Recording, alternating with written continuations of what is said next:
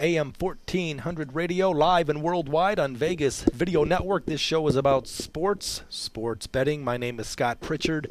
I'm a professional sports bettor handicapper featured on my site, pritchardspicks.com, vegasinsider.com, refpicks.com. I'm joined by Brett Grant. Wow, I can't keep track of who my co-host. Mark Hayes was outstanding. You have a lot to live up to, my friend. I taught him everything he knows. Well, that's a good comeback. I mean, the other way Mark around. was great. I think I'm going to be out of a job. It's Mark, going to be the Brett Mark Mark was show. He was a safety for UNLV. He's hit me against the wall a few times. Is that right? Oh yeah, he likes. I'll walk across the office. He says, "You're going across the middle. You got to pay the price." He mentioned that he graduated from UNLV. He didn't tell me he played football. He probably was in that game where I got hosed. My bad beat, the UNLV, Wisconsin. Yeah, I was driving in. I heard you tell that story. Okay. I remember that game vividly. We're asking that the viewers, the listeners, the studio line is open, 702-221-7283. Live chat up and running. Again, the studio line, 702-221-7283. We would love for you to continue to reach out to us here on the network. Email us at oddscouple@vegasvideonetwork.com. That's oddscouple@vegasvideonetwork.com. Also, we would love to hear your voice on our show. We have web-based voicemail on our site, Vegas Video Network. Right-hand side, there is a red bar. Click there. Middle of the page, green bar, hit start recording. We do have live chat up and running. If you do miss us live, no worries. Reach out to us on Vegas Video Network, YouTube, iTunes, Roku. Before we get to Are You Kidding Me? I want to bring in the big fat wheel. We have a wheel. It's time to spin. We have Spin to Win. We're honing in on a baseball game. The total is 8. Dodgers taking on the Angels. The smart bettor bets with their head, never their heart. Check your emotions, check your ego at the door.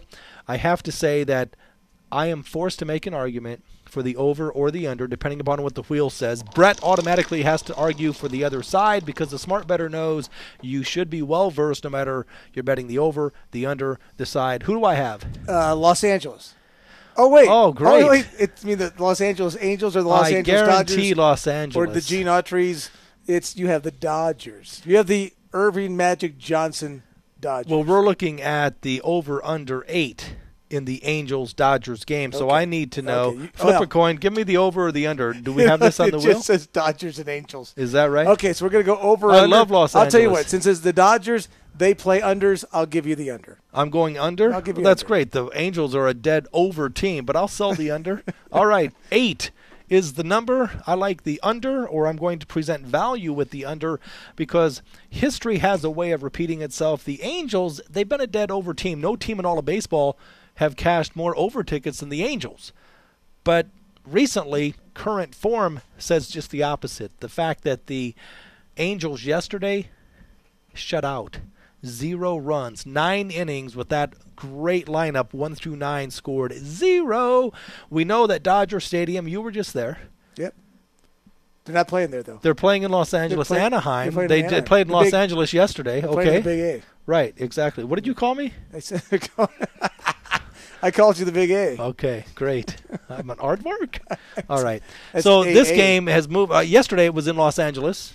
Dodgers. Correct. We have interleague play going on, and a lot of these games are switching over to the opposing team's home team field. So the Angels are hosting, okay? But I still like the under here, and here's why. Yesterday, 3-zip, granted, Dodger Stadium, pitcher-friendly park, but to hold that team to no runs, current form dictates that I don't see how 9 runs will be scored in this game. Looking at today's pitching matchup, I'm looking at the lefty versus the righty. Weaver, the star, is back, and Capuano, a good left-handed pitcher. Looking at the whip factor for both of these guys, 1.46 versus 1.38. Nothing to write home about, but Weaver we know is the ace for the Angels. 8 under. I see some value. Well, I think on the other side, if you look at the total from the over standpoint, when a guy typically comes off of the disabled list, he's not normally in great form. And I watched Chris Capuano on Friday night against the Cardinals in person, and he was hammered around. He is a crafty lefty, but the Angels are loaded with very good right-handed bats. Here's a couple of trends for you. The Dodgers in their last 16 games, when they held their opponents to 2 runs or less the game before, which they did last night, The next game is 12-3-1 to the over.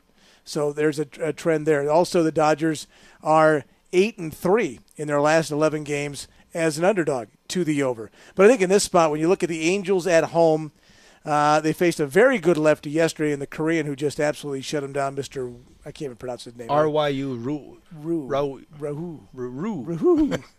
Speaking's my life. Yeah. Ryu. Yeah. He's very good, though. That's all I got to say. Chris Capuano is not that good. From an over standpoint, the Dodgers swing the bats a little bit better. And Adrian Gonzalez has been terrific the last 4 or 5 games. As much as we bagged on Jeff Kemp the day before, Adrian Gonzalez has been terrific. So I look for some offense in this game. Jeff Kemp? Really? Jeff Kemp? Jeff Kemp, the old giant. Matt Kemp. I was a big Jeff Kemp fan. How about not Sean Kemp? He's got children all over the world. You're living in the past. Let it go. Move on. Matt Kemp. See, I already forgot about it. I forgot his name already. So we have the Dodgers taking on the Angels. I trust that we're broadcasting that game today. I would trust that we would be as well. We broadcast the Clipper games. Well, we're going to wait till November now. Right. We broadcast the Clipper games on KSHP AM 1400 radio here in Sin City, Las Vegas, Nevada. We broadcast the Dodger games, the Dallas Cowboy games, the BYU football games, and let us not forget the Odds Couple. How cool is this show? It's awesome. And we could change hosts on the fly. I see that. We did it all. So if I want to go to Malibu, Billionaire Beach, Carbon Beach, in Malibu for a day or two, we've got Anthony Padilla who will step up. We have to get him out of bed. But right. Mark is here every day, so it's nice to know if I want to hit the road for a day or two, because I love going to the Big A. You mean you're not taking me with you? Not this time, because I wasn't invited. You went to the Dodgers for the weekend. Well, I thought I was family. Am I not family? Well, I don't know if the car was large enough for another person. Well, that's a good point. You don't drive a Prius, do you? No. I drive one of those golf carts. It's called a smart car. You could drive a Hummer, and it probably wouldn't be big enough to accommodate me, or at least my ego. That's true. So, they would have to ride shotgun, I think, or side saddles, they would say. You're listening to the Odds Couple on KSHP, live and worldwide, Vegas Video Network. Scott Pritchard, Pritchard'sPicks.com. Brett Grant, GM, here at KSHP. Great to have you with us. Live chat up and running on the network, as well as the studio line, 702-221-7283. Let's talk about frustration. Sports betting, you don't have to look far. Certainly don't have to look far in my life. It's an everyday occurrence to find frustration. Are you kidding me? Well, I'm going to start with Yankees fans have to be feeling a little bit of frustration for the first time ever, Scott. Here's the amazing thing. Last night, the Yankees went in. They're at Citi Field in Queens, a long trip for them from the Bronx to Harlem to Queens to play the interleague game, the Yankees and the Mets. Yankees lead 1-0. They go to the bottom of the ninth inning. They bring in their all-world closer, the future Hall of Famer, Mariano Rivera. And for the first time in 700 career outings as a closer, let me say that again. For the first time in 700 career chances as a closer, Mariano Rivera did not get anybody out. It's never happened before. Are you kidding me that streak lasted that long? That is amazing to me about how great Mariano Rivera has become and has been over his career. And here's what happened. Here's the really bad part. He'll never do this again. He's on his rocking chair tour around all the ballparks, right? He threw out the first pitch at the opposing ballpark yesterday. And unfortunately, it was the best pitch he threw of the night. So he probably won't be throwing out any more first pitches, but for the first time in 700 career save opportunities, he got nobody out. That's amazing and a testament to how great he's been. So are you kidding me that he's been that good? That's a great observation. I mean, I hope that we will focus on the 19 years that he's dominated the Mets in New York as opposed to his last outing at Citi Field in New York City. Well, I can't imagine anybody going 700 times to the mound and not at one point failing along the way of not getting somebody out. Everybody gets rocked at some point. Everybody has a bad day. He hasn't had one until yesterday. That's amazing. You know, I've talked before on this show that Brett and myself, or Mark and myself, Anthony and I, we do not rehearse. We want to go on the fly. Interesting that we have the same similar one and the same. Are you kidding me? Because I'm talking about Rivera as well. Okay. And my information states that, and as you already mentioned, 3 straight hits, first time in 19 years in his career, blew a save at the Mets. Third in 1,072 appearances that he did not record an out. First since 2008. The other 2 he faced only a single batter. Now, 1 blown save and 19 chances this season. That in and of itself is pretty impressive. But when you look at the numbers, it's outstanding. I mean, you said 700, but the exact number, his first without getting an out in 730 career save situations. 730. It's phenomenal. I didn't mean to shortchange him. Well, I mean, we're all about credibility here. Yeah, I appreciate. You know, I mean, I only say that because I know you'd call me out if I was off. No, it's all good. So 730 is even more impressive than 700. That's amazing. I mean, it really is amazing. And you mentioned the other 2. You're thinking a lot of times you're coming into a save situation. They're bringing you in the fire, bases loaded, guy in scoring position, tie game, up by 1, whatever. You got to get that guy out immediately. It's only the 3rd time, right, it's ever happened in his career that he didn't get anybody out. And this is the first time in 730 times since it happened. That's just amazing, to the testament to how good he's been over that time. There's been some great closers, you know, and some Hall of Fame guys like a Bruce Sutter and a Dennis Eckersley and guys like Goose Gossage and Lee Smith and you know, Raleigh Finger, some great closers. I mean, Rivera just tops them all, and it's not even close. Mariano Rivera. Are you kidding me? I want to back up for a second because my good buddy and co-host Brett Grant, a little bit late today in the fire, making things happen for this network. We love you for that. I know, I'm sure, I trust it was business related. But I'm so happy that Mark Hayes manned up, stepped up. I was going to be sleeping on the couch if I wasn't there. It was you did the right thing. Yeah. My daughter's a senior in high school, and today was the final all-school assembly where the seniors were awarded with some really cool prizes, and she had to be there for that, so I had to be there. That's great. For that. You did the right thing. Yeah. No doubt about it. But I held off on a specific segment, What Say You, the second part of What Say You, because the Kings are king. The reason I say this is because we're talking about the L.A. Kings. Oh, I thought big we were talking win. Sacramento for a second. Big game last night, all right, in hockey, and I made a management call.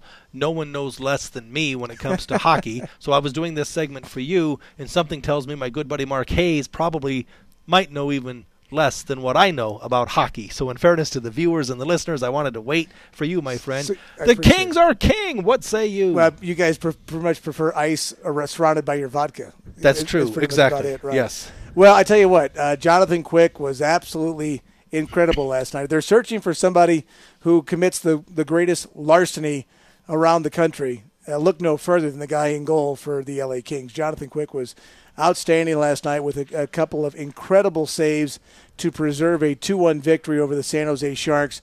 Williams got both goals for the Kings last night. Again, some questionable officiating, but the Kings were able to overcome the officials, overcome the Sharks, and what you don't see very often, Scott, in any sport, is where the home team wins all 7 games, and that happened in this particular series. So the Kings, with home ice advantage, have won and have not lost a home game yet in the postseason this year. They are the defending Stanley Cup champs, and they'll get a chance to defend their Western Conference championship against either the Chicago Blackhawks or the Detroit Red Wings, who play Game 7 tonight.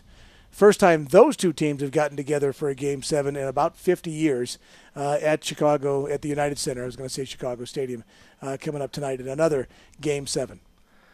Home ice, all 7 games decided by the home team. Game 7 tonight, home team. I talk about, oftentimes in sports, my favorite team is HOME. I like having the officials in my back pocket come the moment of truth. I think it's prevalent, we know, in football. Big difference if the Atlanta Falcons have to go to Lambeau Field or if the Packers have to play indoors in a dome on turf. Same way in basketball, distinct home court advantage because you basically have 8 against 5 late. The officials tend to favor the home team because they don't want 20,000 hecklers on their back. Now, in baseball, I think it's less prevalent come postseason, but I think in hockey, I know that's been documented, and you just illustrated that again, all 7 games decided by the home team. Does that mean you like the home team tonight? Well, in this series tonight, the Blackhawks have won on the road, and the Red Wings have won on the road. So it has not been as prevalent in this particular series as it was in the other. And it doesn't happen always in hockey where the road teams are not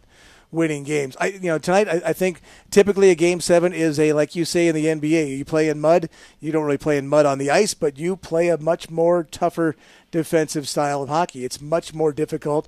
Teams are not given as much room to maneuver as they would be at other times. And I think that if you look at the game tonight at a total of 5, I think you got to look at the under in the game and look at both teams very strong defensively, very strong goaltending.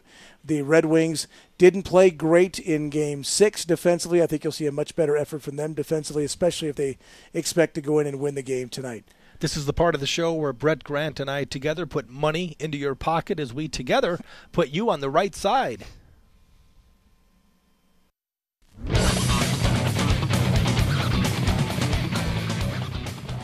Let me start off with what we did yesterday. I won. I get to smile, right? Winner, winner, chicken dinner. We won. I had the Cardinals yesterday against the Kansas City Royals. The Cardinals actually went off as an underdog in this spot. I've been talking to people, Scott, back and forth, and I guess about 52% of the money went on to a team that was 1-9 in their last 10 games. And to me, that line just didn't make any sense. You have one of the hottest teams in baseball, a surging team versus a struggling team, and yet the struggling team was the favorite in the game against the team with the best record in baseball. So it didn't make any sense to me. So I thought, in my mind, the Cardinals were a great play yesterday. My play today, honestly, Jacob, you got to put it up on the screen. I have no idea what I gave you last night. I forgot all about it. I gave you a game, but I forgot what it was. There it is. I'm going to go to the Nationals and the Orioles. I know what I played. Right. I just don't remember who they're playing. But you played more than one game. It's tough to pinpoint. What did I give out on the show? Exactly. Because you played like 5 games. Exactly. That was the thing. I like the underdog again in this spot. The Orioles have a struggling starter on the mound against Jordan Zimmermann, who's been absolutely fantastic for the Washington Nationals. In fact, the only 2 games he's lost this year, he's 8-2 overall. The only 2 games he's lost are games that were during the day. So at night, he's a perfect 7-0. He's actually very good on the road. On the other side, the Orioles starter struggles at home. He's one of those guys who's a victim of his team not scoring runs for him at home. So I think, again, there's value today with the Nationals at even money against Baltimore in their interleague matchup. I like the Nats. Before we get to my right side, I'd like to recap what I did yesterday. I've been on a tear. That's T-E-A-R, not tier, but tear. Been on a tear. 13-4, my last 17 plays. Played a under in the baseball game yesterday, a day game. The Rockies game under 9. It fell 2-1. Winner, winner, chicken dinner. How do these sports books stay open? Why can't they all be that easy? Right. Today, that was yesterday. I mean, that was history. Today's game is a mystery. What have you done for us lately? No one cares what you did yesterday. The plays are documented here on Vegas Video Network. 13 wins, 14 losses, playing NBA basketball sides, totals, Major League Baseball totals. Occasionally I'll step out and play a baseball team, small favorite. That's what I have today, looking at a baseball game. The A's taking on the San Francisco Giants. Interleague baseball action yesterday, last night in Oakland. The A's played well. They knocked off the Giants. Now they're traveling 7 miles across the Golden Gate Bridge to play the Giants in San Francisco as they host the A's. Lincecum is going for the Giants. I see value with San Francisco. They just play inspired baseball, small ball. I love the way this team plays. Lincecum concerns me. He's up, he's down, a little bit inconsistent. I do not like randomness, but I like the Giants at home. National League rules, minus 20 cents, I think is cheap. So my play for the day, the right side, San Francisco Giants, minus 120, listed pitchers. I want to back up for a second. You talked about your game yesterday. The money, again, was against you. Right. You were right. The move was wrong. Long-term, bad habit to get into. I respect the marketplace, but also I wonder, my friend, how objective you can be. Well, I respect your opinion, but you're a St. Louis boy. Well, okay, but you're taking a Cardinal team the only thing I can even think of, Scott, to be honest with you, was the Cardinals had a rookie starter on the mound. But, well, that's a big deal. Okay, but we're playing the Royals. Well, that's okay, and that guy was 1-0. He pitched very, very well. He's got a great curveball, great changeup. The Cardinals have, by the way, tomorrow the Cardinals will start their 8th rookie of the season on the mound. This is a team with the best record in baseball. 8th rookie. These guys are all fireballers, great pitchers. I understand what you're saying, but the pitcher wasn't batting. We get an extra bat into the lineup as well. We're playing the Royals, for crying out loud. Right. No, it was a great call. It just didn't make any sense. I respect the call. I'm just looking at current form. But I was just looking at form. How can a team that's 1-9 in their and falling like a rock versus a surging team be a favorite? It just didn't make any sense to me. Well, it's all predicated on the starting pitching, and as you said, the rookie pitched a good game. They have another rookie. They're a young team. They're a talented team. They're in a tough division. They're not only do they have the best record in baseball. Reds and Pirates are great too. But yeah, exactly. So I mean, it's a long season. We'll see how it plays out. I know you have a future on your Cardinals. I do. I think you're emotionally attached, and I don't blame you. I love the fans. I'm not arguing that. You know what? It's a lot better to be emotionally attached to the Cardinals than say Kansas City. That's true. Or most anybody other than the Yankees. This is the Odds Couple on KSHP AM 1400 Radio, Las Vegas. We're live and worldwide, Vegas Video Network. Catch us Monday through Friday, 10 a to 11 a Las Vegas time. For my good buddy Brett Grant and Mark Hayes, my name is Scott Pritchard. Good luck and goodbye.